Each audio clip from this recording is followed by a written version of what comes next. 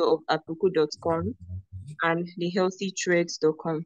He has been a nominee for the Future Africa Award for Health 2021 and Rising Star Africa Healthcare Summit Awards.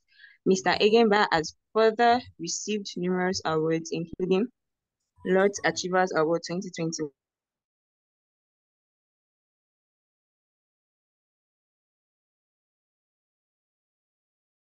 for Health Influencing 2021, the Pulse Health and Fitness Influencer Award 2022, Trend of Force of Wellness 2020. This is a lot. Chinonso is also passionate about health information dissemination in Africa and wants to make positive contribution towards improving healthcare delivery and health ignorance by leveraging on health education. So please, I hope you're ready. And then I would allow Dr. Chinonso to take the mic now.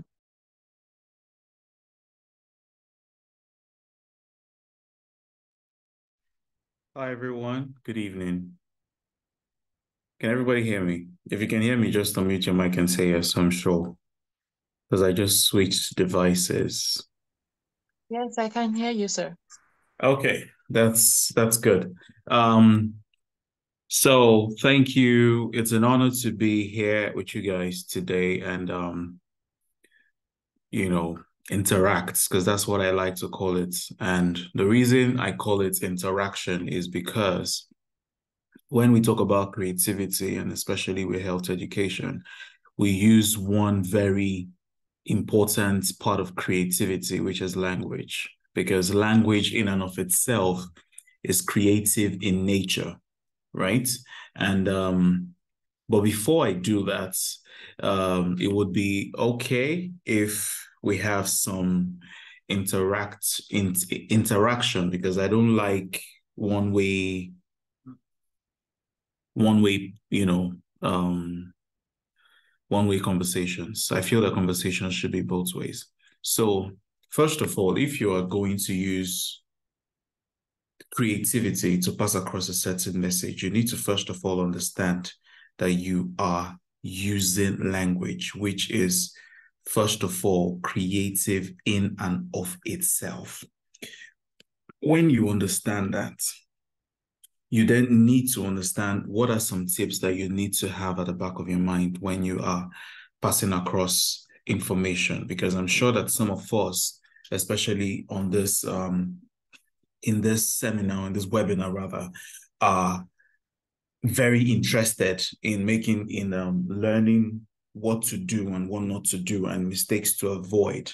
And so I'm going to start by telling you a story, right? And then from there, we'll pick out a few lessons.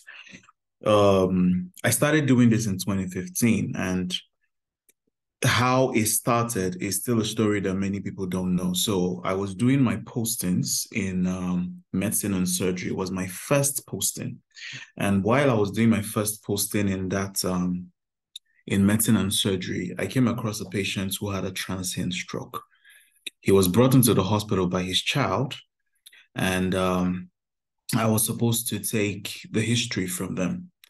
When I was done taking the history, we took him to the doctor, and then the consultant rather, and the consultant, advised him, made him know what and what not to do, placed him on some medications, the normal stuff. And I forgot all about him. And then I was preparing for my final exams, and we needed to practice on some patients on taking history once again. And so I got to the ward. And when I got to the ward, what I saw shocked me, because here was the same man I saw a couple of years ago, back again. This time he had another stroke. And when he had that, the other stroke, the sad part of it was he actually died from this one. And it set up a couple of questions in my head. Was it that he did not understand what was going on? Did he not understand what a stroke is? Did he not, get the whole memo as to how deadly strokes can be? And I realized that I was suffering from one of the first things that I'm going to talk about, especially to healthcare practitioners, is that we suffer from something I call a curse of knowledge. Now, what is a curse of knowledge? The curse of knowledge is we assume that because it is evident to us or because we know it, that other people should know it to the extent at which we do. If other people know it to the extent at which you do, then I don't think there will be any need for you because they'll be doctors themselves. So that cost of knowledge is one particular hindrance that stops people from using creativity in order to pass across health messaging, right? Because you assume that they should know it the same way you do. So why talk to them about it? Why tell them about it? So, like I said, so the first thing you need to understand is, you're using language, which is creative, and you might have something that is called that cost of knowledge. So when we understand the cost of knowledge, what is the importance? Aside from the cost of knowledge, another tip I'm going to share that you should always use when you want to use creativity to pass across messaging is storytelling. Storytelling has always been an important part of human beings. We have evolved to telling stories. As a matter of fact, human beings are one of the only animals that is able to say something that doesn't exist, right? Other animals have alarm cries. So when they're calling out an alarms, they're probably saying, "Oh, there is a lion in the arena. Everybody keep running," right? And then they run. But up to this point, many of them have not been able to develop the skill of saying there's a lion when there's no lion. But human beings have been able to. And from time, we've used storytelling to pass across important messages. How many of you know the story about the tortoise and the hare? The tortoise and the rabbits, for some of us that didn't understand what hare was. Exactly. Ibrahim Aisha, thank you. So if you understand that particular story, you're probably learning the lesson of what? Of, consistently staying with your goals, focus on what you're doing, don't get distracted. But I'm going to ask another question. Did the tortoise and hare in any situation in the world since the universe, came into being, did the tortoise and the hare ever engage in a race? The answer is no. Right? It has not happened. It probably will never happen, right? And this gets us to understand something, that we were able to create a story simply by imagining the tortoise and the hare. We applied what has already happened, probably to human beings. One of them is not focused and the other one is focused, and created a story that will probably sit with us for a very long time. With what? With storytelling. And so many of us have passed that messaging across. We have told it from generation to generation, and up to this present generation, people still talk about the tortoise and the hare, but they probably never existed. It is the same way when you talk about misinformation. Misinformation, health misinformation, also goes with storytelling.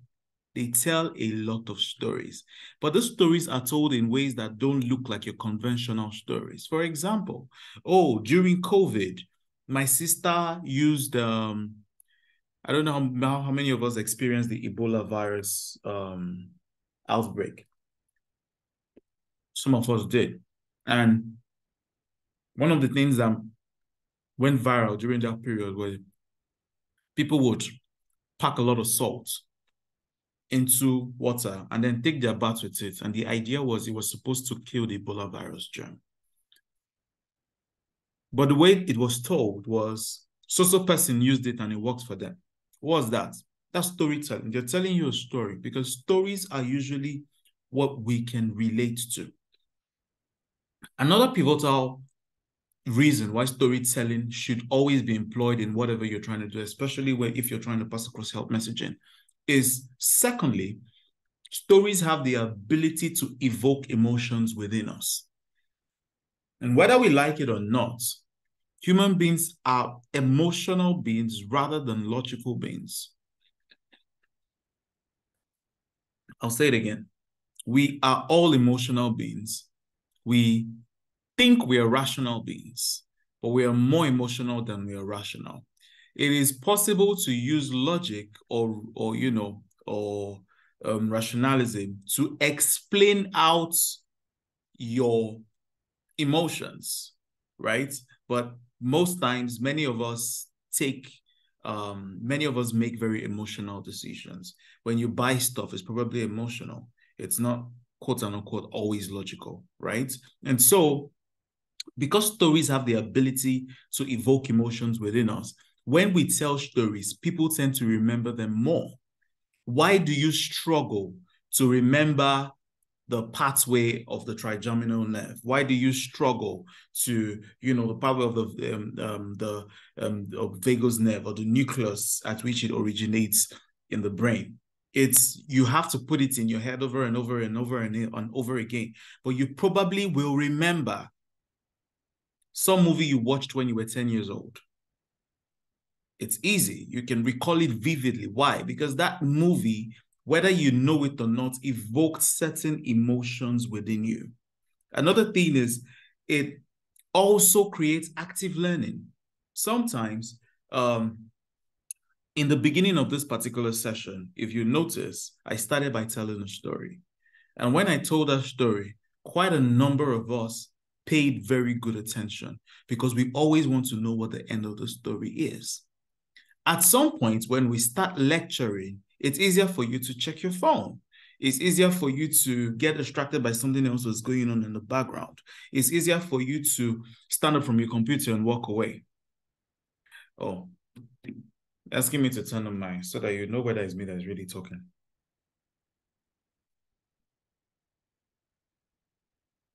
Can you see my face now? Yeah. So it is easier to turn on your phone and to, check what's going on. So storytelling, creative storytelling, and also understand the cost of knowledge. There's also that cost of knowledge. And then thirdly is to understand, what was the third thing I said? So the cost of knowledge, creative storytelling, and language being a creative tool. Now, what are some tips to help you utilize creativity, especially when you're telling stories? The first thing is, don't let anybody limit you. Now, it can sound counterintuitive, and here's why it can sound that. Going through medical school, going through these years of rigorous learning, we are taught to rigorously stay within boundaries. Why? It's simply because the life of a person depends on your decisions. So your decision has to be concrete. Your decision has to be backed by evidence. Your decision has to be, proven. And so we grew up learning guidelines, and there's very little creativity involved in our practice. But if you want to do health education, the way you're going to get results, you're going to employ creativity. And for creativity, you're going to need to understand one thing, is that there are no walls. I'll tell you another story. When I started this, I had some skill I picked up from a friend who was a graphic designer, right? And I learned graphic designing, loved it, and I just loved the way the colors vibe with each other, and text and fonts and all that. And I decided, okay, I was going to use the skill to educate people, especially after my interaction with the man who had a second stroke. And so when I started with creating very little designs. Water is important, always use contraception. And there were two people engaged in lovemaking, but it was always suggestive, but not vulgar, right?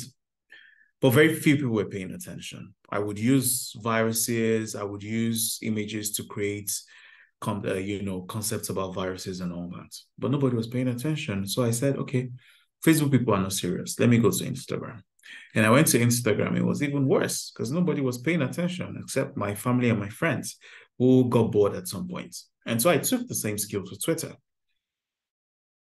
And when I went to Twitter, I did the same thing, right? And the same thing was what? Was use texts and images to pass across the messaging. But nobody was paying attention. And something interesting happened at the hospital. And I came on Twitter that day and I told everybody about it. But I, protected the identity of my patients. And it went viral.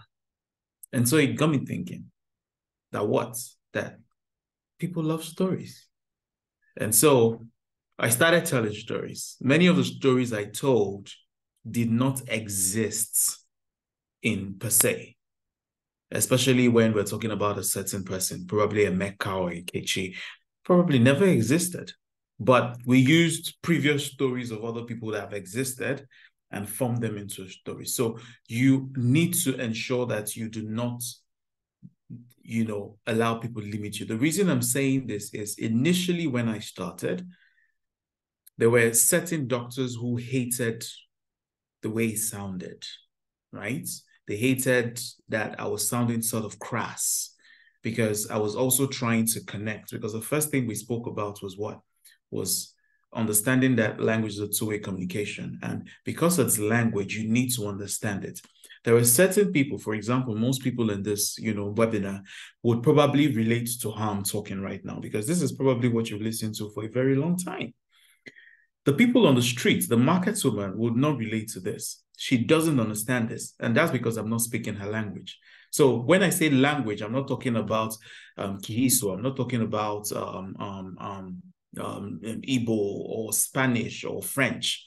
I'm talking about what the person can relate to. So that is a very huge form of language. But because I knew what I was trying to solve, I knew that I was trying to help people live better lives. I was trying to help people understand how to make better health decisions. But the most important thing was I also wanted them to be able to pass across the same message that I have taught them to other people, right? And that was one very important part. If they do not understand it, it's called the Feynman technique. If you cannot explain what you know to a 2-year or 3-year-old, you probably don't understand it as well. So most people who claim to do health education are just pouring out facts and figures to probably impress your audience, but you're not really educating people, because I can't take that information and share it with the next person. So ignore limitations. People might come against you, especially if you want to be creative. But you should also, there's a balance. You should also have people who you respect, that can help you understand where you could be making mistakes, especially to cover yourself, because it is very possible that in your effort to help educate people, you might be breaking some rules and regulations that may land you in trouble. The second thing is to define a problem. What exactly is the problem? What are you trying to solve? Sometimes it's very easy to not want to solve everything, right? I know that what I'm trying to do at this point is to just get people informed to be able to make a decision, right? But I need to also bring them to the point where they can understand it. In that way, I use very short clips because I can also understand the attention span of people. People have very short attention spans, especially now. So if I give you a very long video that doesn't really relate to you, there is very little chance that you're going to play that video to the end. We have long videos that we've talked about vaginismus, we've talked about PCOS, we've talked about ADHD, and they're very long videos. And the people who watch that video to the end were people who were actually looking for information on that topic, right? They're on YouTube. But the short videos are videos that it's supposed to grab your attention. You're not supposed to be interested in how long you should brush your teeth. But is it going to affect you in future? Probably yes. Such a person might develop cavities. And if I wait until you develop cavities for me to go and make a video on how to prevent cavities, it's already too late. It's preventive medicine. And in preventive medicine, you have to grab the attention. It's like billboards. So we use ways that challenge status quos, right? I would hardly wear a lab coat in a video. It doesn't mean I'm not a doctor. Most times I get asked by my people, oh, how are you a real doctor? And the answer is yes, because I don't come off as a real doctor, I come off as their friend, right? But I'm also helping to educate them. So challenge assumptions, ignore limitations. And the last thing I wrote was make sure you connect with your audience, right? Some people ask why I use Emeka and Nkechi in my videos. Emeka and Nkechi are probably very real people that exist. And sometimes, oh, stop calling my husband's name, stop calling my sister's name. And from time to time, we add other names like Funke or Bimbola, the rest of them. What am I trying to do? I'm trying to create a connection with these people. Because when you create a connection with these people, what happens is it is easier for them to accept it, because some people know an Nkechi in their life. Some people know an Emeka. Some people know a Pius. Some people know a Fatima, right? Some people know Rose. So when you create connections with these people, so look for ways to connect with people. Look for things that are relatable with them. You may not get everybody, but you will get your tribe. And then you also need to define your audience. If you were to draw a picture or paint a message of the person you're supposed to reach to, who will be that person? You need to define what your audience is. For me, when I'm creating videos, I'm thinking of that 25-year-old woman who is in the market, who doesn't have any doctor on speed dial, has one shop somewhere in a bar. But as I've created for her, other people who share similarities with her will probably relate to that message. And in short, and in that way, you're increasing the reach of your messaging, because she would also tell other people who are in her life. And although those people will tell other people, and those people will tell other people, and those people will tell other people. So at this point, I'm done with one-way communication. I cannot take your questions because I have less than 6 minutes and I need to run. Thank you very much.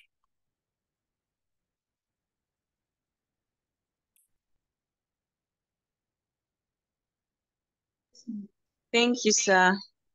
Please, it's time for questions. If you have any question, please signify. You can simply raise your hand, or you can ask in the Q&A section.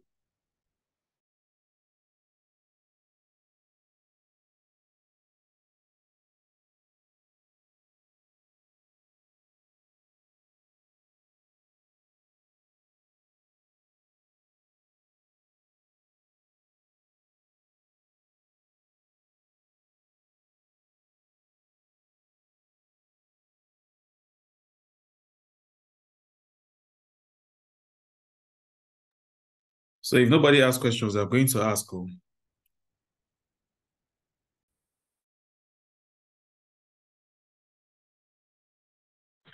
So feel free to, if they don't have questions, feel free to bombard them with questions. They should answer yours.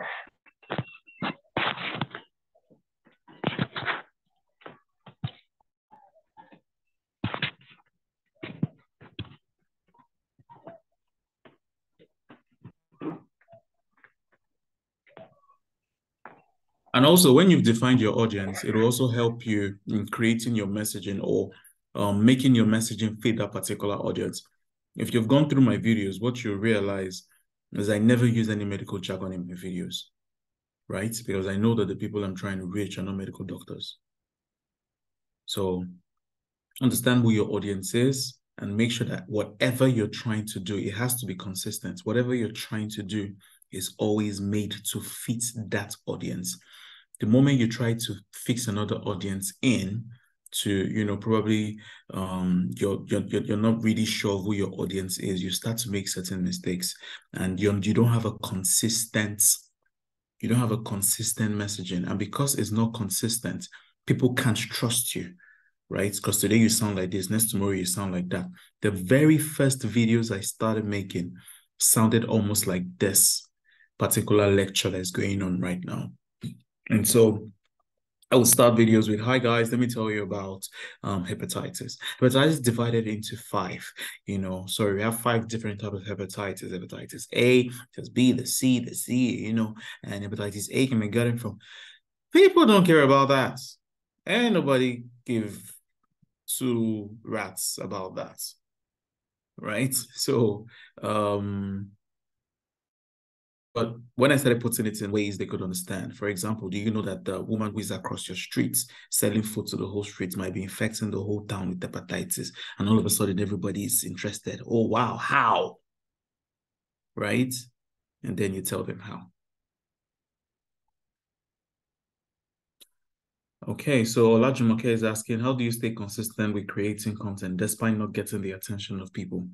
You should be very grateful for the points where you don't have the attention of people, because you can make mistakes that will probably not be very loud, right? So this is a phase that you need to really appreciate and hold close.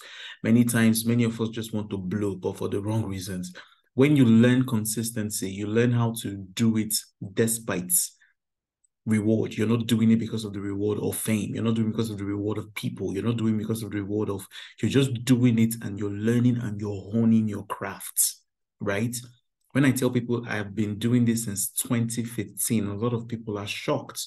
Some people thought I started 2 years or 3 years ago. Some people thought I started during the year of COVID. No, it was way, way, way, way, way before that, right? So how you stay consistent is you need to first be convicted of the problem you're trying to solve. I know that there is a problem, and that problem is our health indices are not good at all. And because I'm trying to solve that problem, up until that problem is solved, I still have a job to do. And so that keeps me staying at it. So I would find time. Even when I was working 3 jobs as a doctor, I would continue making these videos. I'll continue putting out this messaging. But in that period, I built staying power. So this period where it looks like no one is listening, keep creating. Know that you're trying to solve a problem. Know that there's somebody out there, one person whose life probably depends on that messaging. And that's why it also has to be thorough. It also has to be true. Right? I hope I've answered your question, Olajumoke. Okay.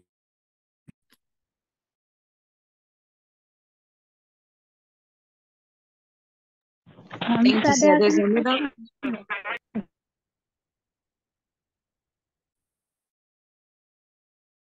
There's another question in the Q&A session. Someone is asking, in creating a story as a doctor, there's a possibility that somebody's real life experiences clashes with your characters, and it might be a bit bad if the person is actually a patient. How do you prevent that type of situation, and at the same time convince people that you're never pointing to anyone at that time? So, there is a possibility of you telling, because stories are relatable, right? So there's a possibility of you telling another person's story. You cannot avoid that risk. I'm sorry to say it, you can't avoid that risk. So it's almost like a risk-benefit ratio. You have to really look at, because it's looking like doctors are so risk-averse. But I'm going to ask you something. There is a risk when you take paracetamol to your liver, right? But why do we give paracetamol instead? It's because we've weighed the benefits, the risk of benefit ratio, and we've realized that, okay, it's actually going to be better to give this out rather than hold it in. But if you have a patient who has some form of liver malfunction, it would be a bad idea to actually go ahead and still give a drug that is toxic to the liver, right? So if it's your patient and you know that this patient has a very close relationship with you, I don't think there's a need going ahead to go ahead and share the message. But that's where the collaboration comes up. Or you could probably twist the message or twist the story in such a way that it bears no resemblance at all. You could even change the sex of this person. If it's still fitting with the story, please go ahead and do that. The stories don't have to be true in order to be effective, right? They could be fiction, so long as it's effective. How many of you have watched what's the name of this movie on Netflix? It's a series on Netflix that just came out talking about the opioid crisis in America. What's the name of this movie? Do some research. You'll probably find out what I'm talking about. You say? Painkillers. So Painkillers. Look for Painkillers on Netflix. A lot of what was done there was dramatized. But were they real? Yes. Were they real things that happened to people? Yes. So your story would always relate to someone else's story. There will always be an Nkechi somewhere who has had a convulsion, but she has probably never met me before. So please look at the risk-benefit ratio and then go ahead and share them. So long as your patient identity is covered properly. That's why you should always talk to certain people who have also been in the game to stop you from making certain mistakes.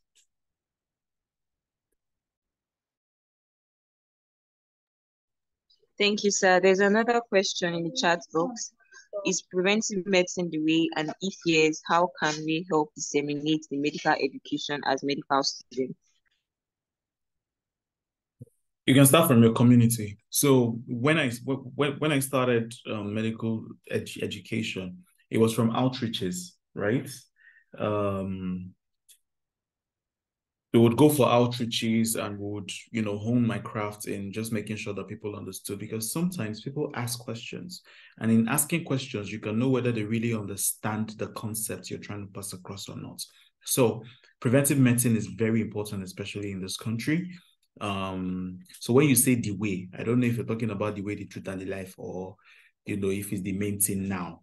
I don't know if there's going to be a main thing. There are other things, medicine is more, medicine is broader than just preventive medicine. So you could prevent all you want, but then there's some conditions that always happen. But yes, preventive medicine is very important. How can you disseminate medical education as medical students? You need to first understand your limitations in knowledge and push yourself to continue learning more about a topic until you're able to. So just practice amongst yourself. Try to pass across the messaging to other people until they can understand it. Like I said, break it down until a 2-year-old can understand it. If you can't break down hypertension to a 2-year-old. So the reason I'm saying this is when I was working in Avon Medical, I worked in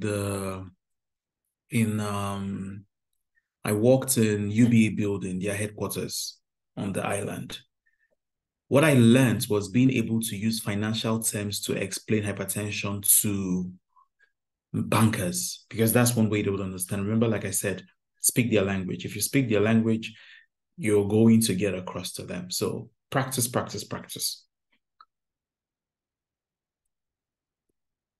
Thank you, sir. One more question.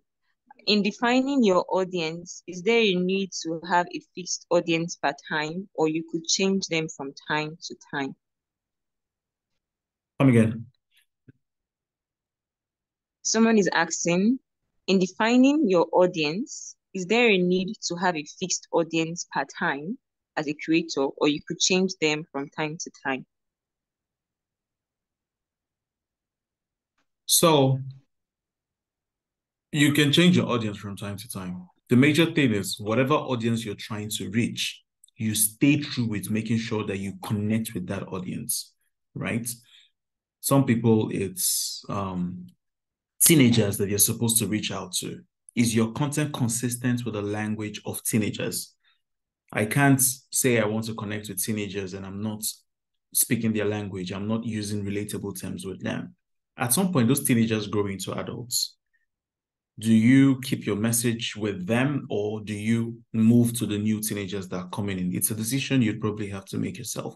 But as much as you can, whatever audience you try to reach, make sure that your messaging or your language is consistent with that audience. That's what's most important.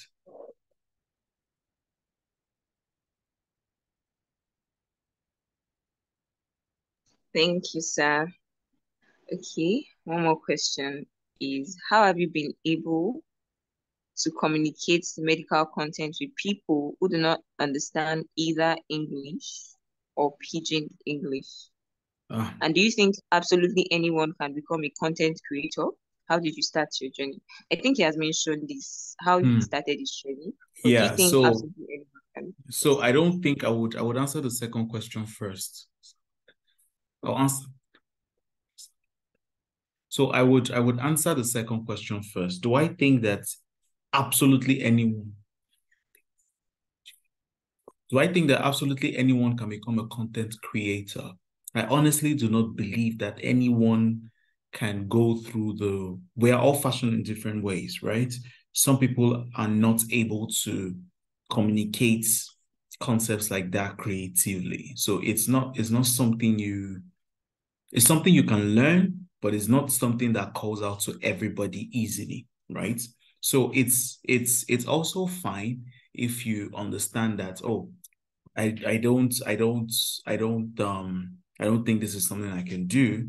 But without trying, if you write yourself off without trying, then you would have lost out on really affecting, a number of people. So try first, keep trying. If it's not for you, you would know. And then how am I able to communicate this medical contents to people that do not understand Pidgin? Or so we are working on something now to help translate our messaging to people. We're starting with Nigerian languages first. When that comes out, I'll let you know how it goes. It's still something that we're trying out just to see if it fits. And I think that is how much I can take. Sorry, guys. I wish I had more time. I really need to run, but it's been a pleasure being here. Get me back soon so that we could share more. We could share more ideas on this. I actually want a lot more people to pass across health messaging in creative ways. Thank you very much. Really grateful. Thank you for your time. Thank you, sir. Thank you. Thank you so much. So sorry, before you log out, is it possible for others to put on their video so we get a few photos, please? Oh, okay.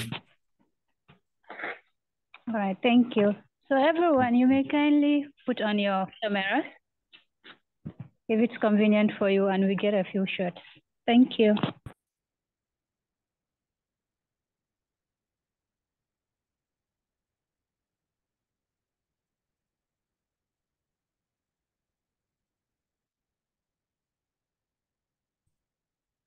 Oh, I put a face to the name now.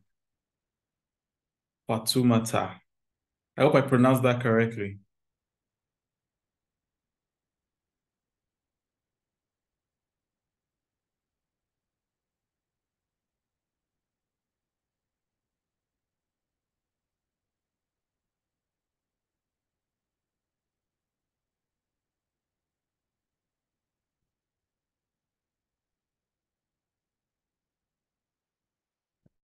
Oh, I can see Abu Jaber.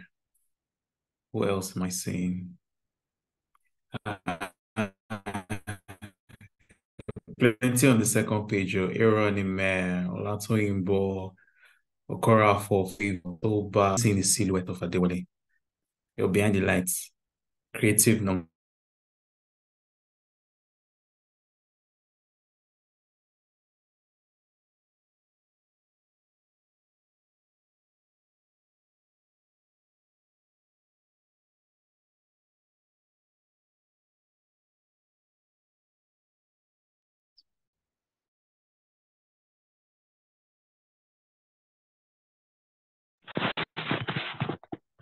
So guys, there's an attendance form for the webinars. It will be shared in the chat box. Kindly ensure to fill it. And at this point, we equally want to go ahead and sort of answer some of the doubts that students have been bringing our way with regards to the contest submissions for which is supposed to start today. That is the JIP contest, wherein we have 3 categories, the poetry, the writing, as well as the content creation. So the winner for each category gets to have a $50 reward. So the deadline is put at September 3rd. That's a week from now. And this batch would be reshared right after this webinar. So I guess at this point, if anyone has any questions pertaining to the contest, being it eligibility or submissions, whatever it may be, you may kindly bring the questions forth, and we try to clear them the soonest we can so that we don't keep people here longer. Thank you. And please, the attendance is already, the link for the attendance is already in the chat box, so you may kindly fill the attendance.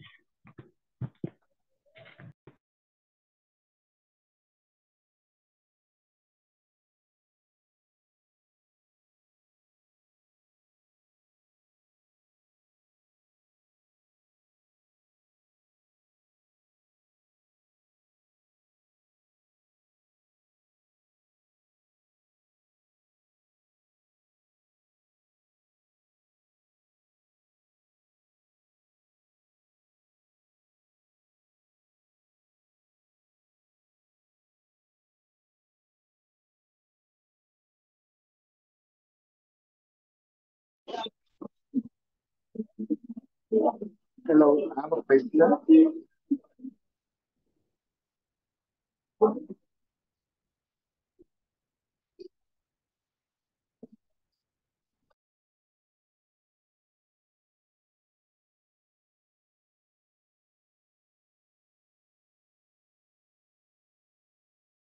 Sorry, are you speaking? We can't hear you very clearly.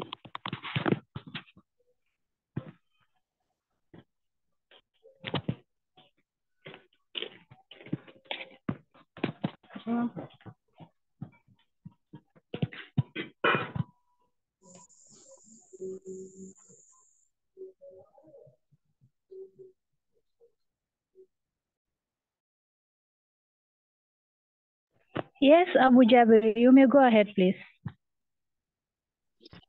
Thank you very much, Amata. Can you hear me?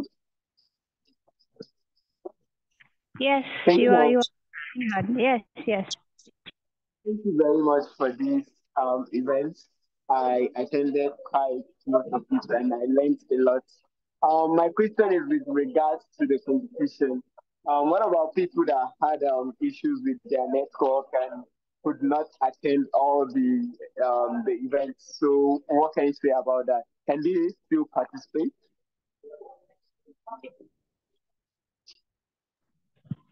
Yeah, so the criteria that we initially included was that you're supposed to register and attend at least 3 of our 4 webinars. But then we had a technical issue ourselves, wherein the initial Zoom link that we shared with our registered participants was not functioning. So we kind of believe that would affect the entire outcome totally. But then the registration has been there since. So we would definitely be considerate in terms of attendance. We might not be very strict with attending 3 webinars, but we will definitely consider who at least registered for the webinar series itself. So we would be considerate with attendance. Maybe if you had registered and instead of 3, you've attended 2, we would definitely be accepting your submissions. But registration is priority. I hope that answers your question. Yeah, thank you very much. And again, some people had problems with filling the attendance forms. So, what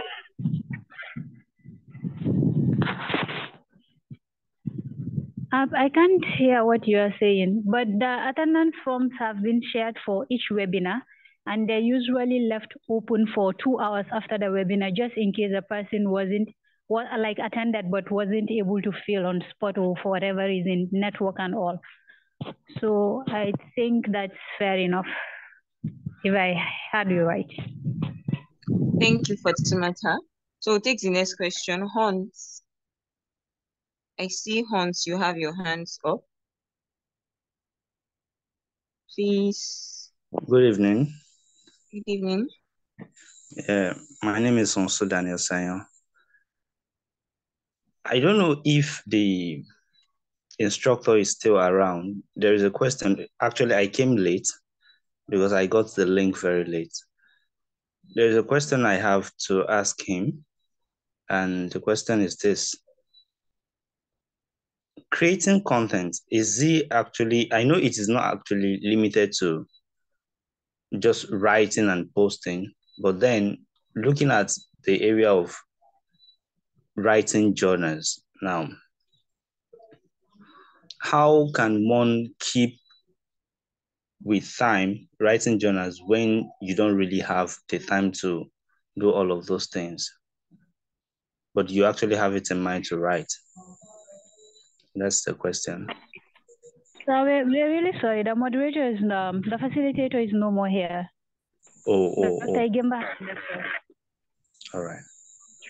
Yeah. Apologies for that. And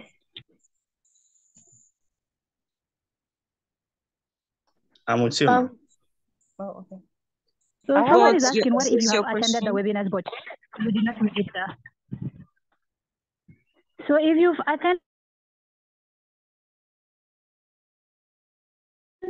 3 out of the, I guess we should be able to consider that too. It's not a promise. It's something I'll have to discuss with the team, but I believe it's fair enough that if you've attended 3 out of 4 webinars but didn't necessarily register, consideration might be given.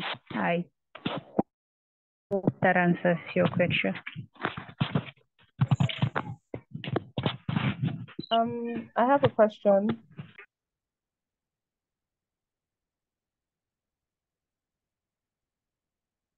Please ask your question. All right. So for the space, the part that says graphic design / content creation, the content creation, is it videos? Is that what is meant by It can be content creation? videos. Yes, it could be a video. It could be a Okay. video. It could be pictures in art form or pictures to Oh, tell a okay. story. It could Okay. be a video. You could write. You could design a graphic. You could write poetry. You could tell a story in writing form. So it could be any of those things. And it's under, we have 2 topics, sickle cell anemia and breast cancer Breast advocacy. So you can cancer. pick one out of those topics and just focus on it. 1 entry per person. And then Okay. All right. Thank you very much. So just to add on to that, please, the dispatch comes with a link where we have detailed out the rules or the criteria fully in a document. So I think it's necessary that whoever wants to participate goes through that document. It outlines what is expected in terms of writing, the page limit, the font size, the font type, in terms of creativity, if it's a video, how many minutes, everything is outlined in that document. So kindly go through it to familiarize yourself before you make submissions. thank you, Chairperson. That was our Chairperson, FAMSA-SCOPUB, that just spoke. Okay, again, the attendance will be sent into the link. Please check your chat box and ensure you have signed the attendance for today, because I keep getting questions about the attendance. The Google link is on the chat box right now. So please sign the attendance. And then we would also reconsider, given that the first day there was quite an issue, so we might reconsider. But as the chairperson said, she has to, we have to talk about it. And then, okay.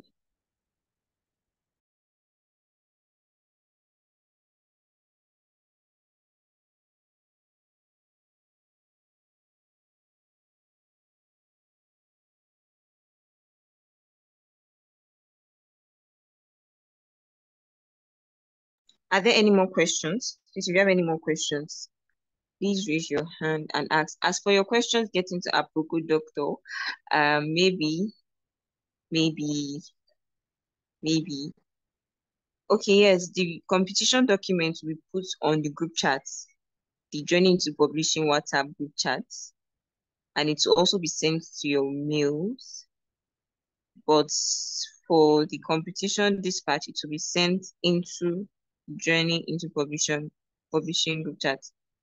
And if you're not there, you could also indicate. If you're not on the group chat, you can also indicate, and then the link will be added.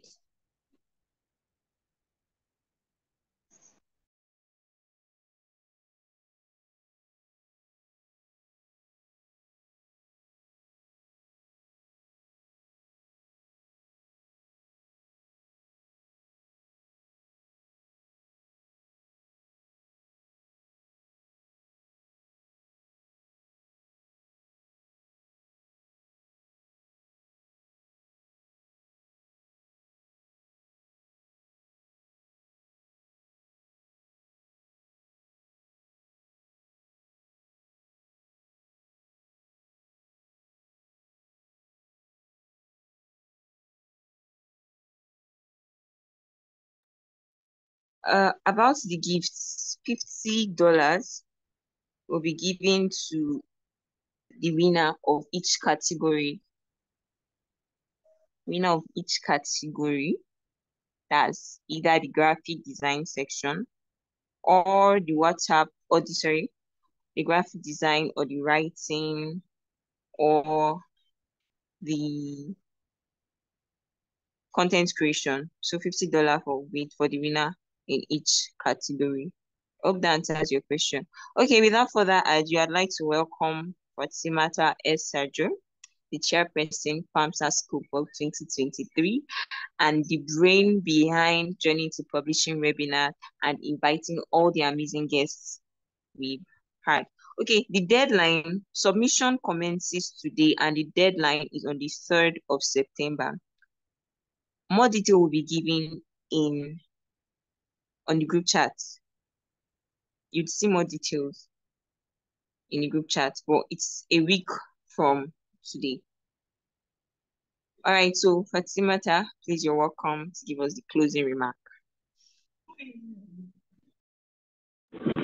So thank you very much, Demilade.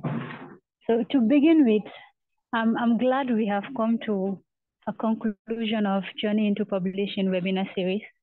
It was quite a lot of work, to be honest, but I'm so grateful for the team that I have.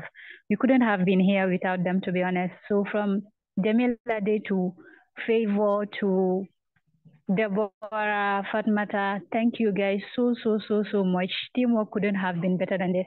And to our amazing participants that have been joining us every day up to today, we are very grateful. I mean, we know how tight schedules can be for medical students. So if you made time to join any of our webinars, we are very grateful and appreciative of your time.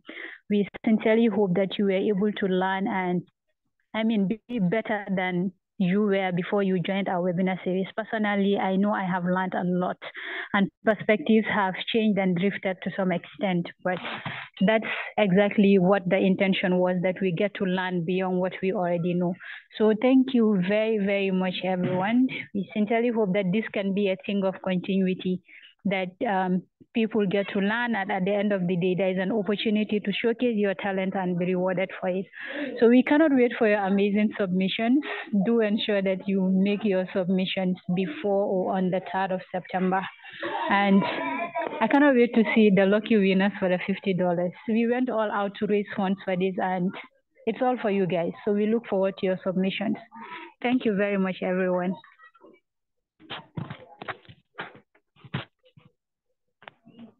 Thank you very much.